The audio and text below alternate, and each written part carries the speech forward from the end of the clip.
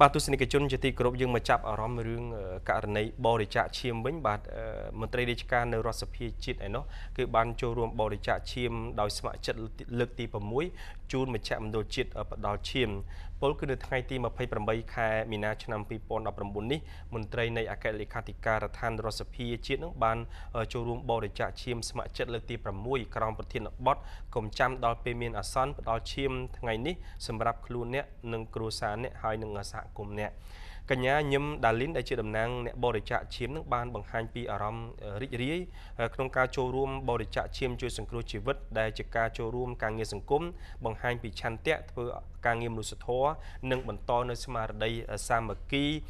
បន្តទៀតរីឯលោកអេលីសាវិតដែលជាអនុប្រធានមជ្ឈមណ្ឌលជាតិផ្ដល់ឈាមមានប្រសាសន៍បញ្ជាក់ថា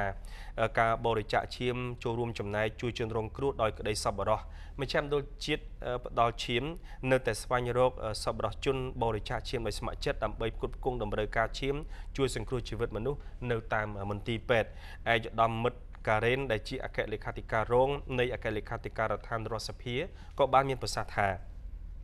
ការផ្ដល់ឈាមមានអត្ថប្រយោជន៍ខ្លាំងសម្រាប់សង្គមជាតិនិងសហគមន៍ដែលជាការធ្វើបុណ្យកុសលជួយជីវិតមនុស្សហើយជាមួយគ្នានេះដែរឯកឧត្តមក៏បានអំពាវនាវ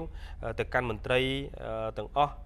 សូមបន្តទឹកចិត្តសប្បុរសធម៌ចូលរួមបរិច្ចាគឈាមឲ្យបានគ្រប់គ្នាដើម្បីជួយដល់មជ្ឈមណ្ឌលជាតិផ្ដល់ឈាមជារៀងរាល់6ខែម្ដងគួររំលឹកថាក្នុងមួយថ្ងៃ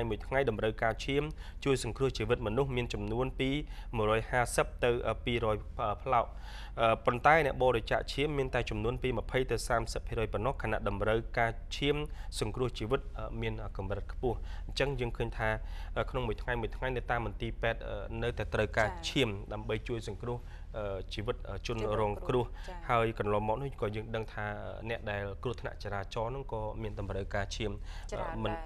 មិនតិចដែរទេច្រើនមែនតែនបាទអញ្ចឹងការចូលរួមបរិច្ចាគឈាមដោយស្ម័គ្រចិត្តនេះគឺជាកាយវិការមនុស្សធម៌ដែលកន្លងមកនេះគឺស្មារតីនៃការបំផុសនេះបានធ្វើឲ្យយុវជនពេលខ្លះយកថ្ងៃសម្រាកដូចឧទាហរណ៍ថាថ្ងៃ14កុម្ភៈក្តីស្រឡាញ់អញ្ចឹងទៅណាបាទគាត់យកមកចូលរួមបរិច្ចាគឈាមគាត់បាននិយាយរួមគឺសូមតសារទៅពួកគាត់បច្ចុប្បន្ននេះគាត់បានប្រែคลายផ្នត់គំនិតរបស់គាត់ដោយសារតែអ្នកចំនួនមុនធ្វើជាគំរូឲ្យគាត់មើលជាធម្មតាដូចជាឪពុកម្ដាយក្នុងគ្រួសារអញ្ចឹងបើសិនជាឪពុកម្ដាយក្នុងគ្រួសារអនុវត្តគំរូល្អឲ្យកូនមើលឃើញប្រកាសជាកូនយកគំរូតាមយ៉ាងណាមិញគំរូបរិច្ចាគឈាមដោយស្ម័គ្រចិត្តមិនថានៅរដ្ឋសភាមិនថានៅតាមបណ្ដាស្ថាប័នដទៃឯកជនដទៃនេះវាបានคล้ายទៅជាគំរូមួយដែលឲ្យពួកគាត់លែងខ្លាចអ្នកខ្លះកាលពីមុនសិពៅវិជ្ជការនៅតែមានផ្នត់គំនិតថាបរិច្ចាគឈាមទៅតិចវាប៉ះពាល់ដល់សុខភាពយើងអញ្ចឹងណាខ្ញុំក៏ជាអ្នកធ្លាប់បរិច្ចាគឈាមជួយសង្គ្រោះដូចតែគ្នានឹងដូច្នេះគ្រាន់តែថាពេលដែលយើងបរិច្ចាគឈាមភ្លាមគេឲ្យយើងទទួលទានអាហារផ្លែឈើទឹកក្រូចអីចឹងទៅណាបាទឲ្យវាមានហ្នឹងគឺខាងពេទ្យតែគាត់បរិច្ចាគហ្នឹងគឺគាត់ផ្ដល់ជូនជាមកកញ្ចប់ឲ្យអ្នកដែលបរិច្ចាគហើយហ្នឹងបាទអរគុណបាទអញ្ចឹងនេះគឺជារឿងដ៏គួរចាប់អារម្មណ៍ដែលមន្ត្រីរាជការនៅរដ្ឋសភាជាតិនឹងចូលរួមបរិច្ចាគឈាមលើកទី6បាទ